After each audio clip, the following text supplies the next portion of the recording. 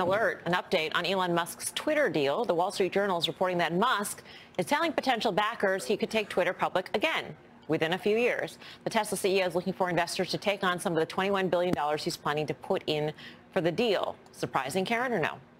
No, I mean, he wants to get other equity in there so he doesn't have to margin up any more of his Tesla stock. So that makes sense. One of the ways to do that is to let them know, hey, eventually there'll be an out. There'll be a liquidity event, so you could get your money back. He wants current investors to roll in. I think, you know, there could be some big holders, including Dorsey, who wants to do that. It's good for everyone if he can get some of that equity laid off to someone else.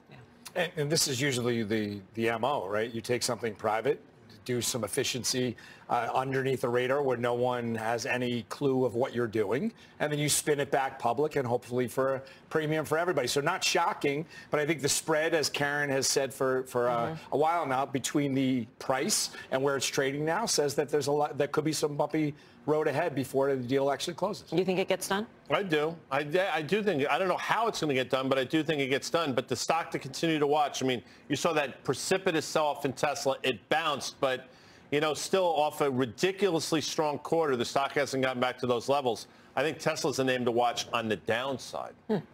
Up next, final trades.